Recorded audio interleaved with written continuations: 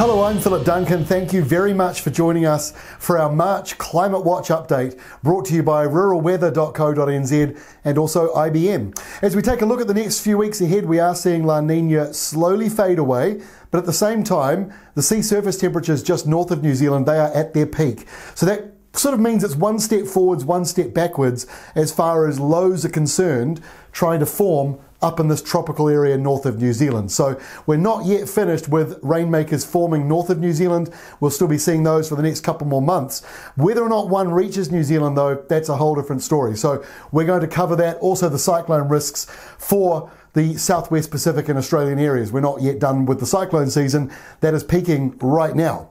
So let's take a look and see what's happening at the moment on the temperature map, showing the whole Pacific Ocean. Not too stormy at the moment. We do have a couple of lows in the New Zealand-Australia area. This one here, just off from Queensland, is likely to form into a tropical cyclone. We'll have more details about that in this update. But let's kick off first of all with the week-by-week step that we do here, showing you where the highs and lows are going to be as we go into this month. And what you're noticing probably straight away is the uptick in low pressure. So on this map, areas with low pressure in the blue boxes, areas with high pressure in the red boxes. There's a lot of low pressure on this map at the moment, mostly up here in the tropics. There's a cyclone departing the Australian area, a new cyclone forming in the Coral Sea, more lows forming up here in the islands north of New Zealand, and an ex-tropical low just off the eastern side of New Zealand right now. We've also got, for the first week of March, a fair bit of low pressure forming in the Tasman Sea area, but also down here in the Southern Ocean. In fact, for those who are really following the weather back in January, you may remember we were getting lots of big storms in the Southern Ocean. The low pressure the air pressure was very low down there, much lower than normal. We're seeing that again this month. We're seeing a few storms developing down here in the Southern Ocean, which are going to affect our weather in New Zealand and also places like Tasmania over the next couple of weeks. Not so much in the first week, I guess, because we've got those northerlies, but later in the week, by the time we get to the end of this week, the southerly change coming through here that you see on the map will be reaching New Zealand, which means when we kick off week 2, there is that southerly change. Here is one of those lows, there's another one, 966 hectopascals, 970. So those are quite low and stormy, enough to dredge up a fair bit of energy. So in the New Zealand area next week, southwest winds will be slowly starting to ease with that high, which is a very weak high, rolling on in. Now that weak high is going to play a key role though in New Zealand's weather and also some parts of Australia, because that cyclone that's likely to form in the Coral Sea later this week, well, by next week, that's where it is. It's pulling in towards New Caledonia. So that system there could be stopped reaching New Zealand by that block of high pressure. In fact, that's quite likely to happen. The low will be guided around the outer edges. And by the way, there's another couple of lows in there as well. They may all sort of take the energy off each other. So whether or not we get one cyclone or a couple, that depends on just how close those areas of low pressure form. But even if they do form into two different cyclones, neither of those systems look likely to hit New Zealand because we've got this big southwest flow caused by that storm in the Southern Ocean and that high out there over Sydney. Into the third week of the month, now we do get a little bit more high pressure coming back in again. So while we are, yes, seeing some signs of autumn, there are also some signs that we're not yet finished with summer, and a map like that one here in the third week of the month, indicating that as we get to the halfway mark of March and start to get into that towards the end part of it, we may well be seeing more high pressure coming through northern New Zealand. But if you drill down to that map, you can still see plenty of showers in there. So it's still going to be showery, but that's not enough to fix the dry pattern we've had for the last couple of years in northern and eastern areas. By the way, look at this big area of low pressure. This is what we're saying. The Southern Ocean looks quite stormy as we go through this month, and the highs in the New Zealand area not overly powerful, but perhaps just powerful enough to be north of us and blocking those tropical lows. Okay, let's talk about the tropics for a moment, and La Nina, well, that's in force at the moment. This is the map from the Bureau of Meteorology out of Australia, and speaking of the Bureau of Meteorology, here is their outlook, the average of international model outlooks. So that's basically taking all the computer models they trust and finding what's the most average likely outcome.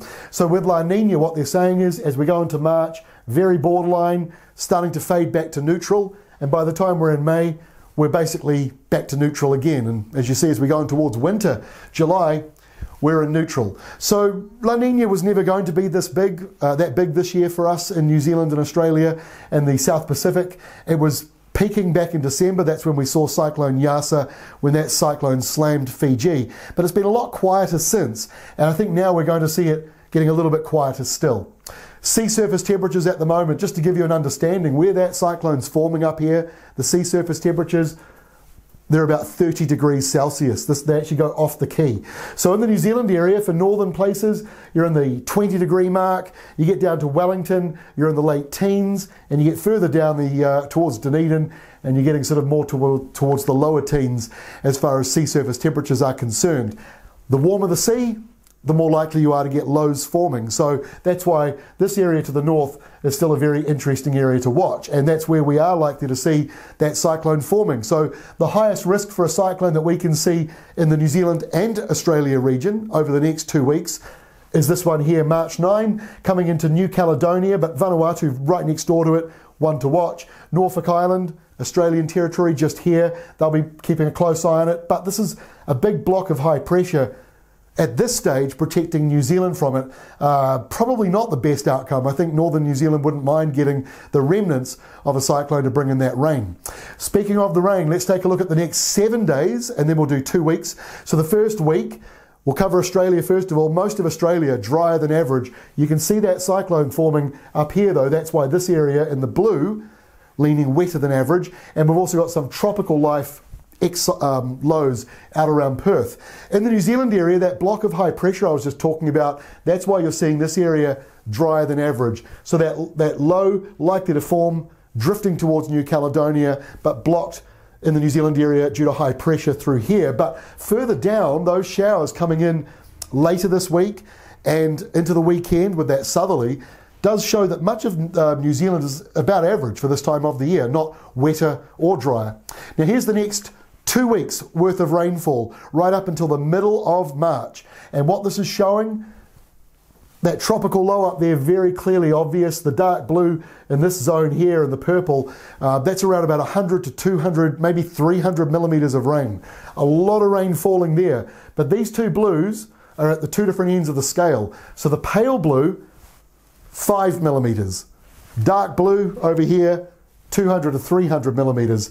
So that's why you're seeing a whole lot of tropical rain just here and almost nothing a little bit further south. That's where the high is. That's where the high pressure belt is. And it extends down into the North Island. So the North Island's colours are into the pale gold, so 20 millimeters, up to the darker reds, which takes you to around about 60. So there could be some isolated downpours in the North Island on that western side where you might get 50 or 60 millimeters. Most of you will get 20 or 30 millimeters over the next 2 weeks. In the South Island, you've got that very heavy rain, just like up here in the tropics. 200 millimeters of rain possible for the west coast of the South Island, but over in the eastern areas, greens and yellows show just 10 to 20 millimeters coming. That's drier than average for those areas. So that's the next 2 weeks worth of rain. Let's take a look at the moisture levels in the soil. Clearly very dry around the whole country. The west coast closer to normal, but for the most part, we're certainly leaning drier than average soil moisture-wise, right across the North Island and the eastern South Island. Air temperature-wise, this is from IBM as well, showing the next month ahead, March's temperatures. Look at this, half a degree above average for the North Island, half a degree to 1 degree above average for the South Island. So in other words, the same as what we had in December, January, February, temperature-wise. We've still got a few cold days in there. There's 1 or 2 coming this week and this weekend. Might even be a bit of snow on the South Island Ranges this weekend, but we've still got plenty more of those warm, windy westerlies and northerlies coming our way.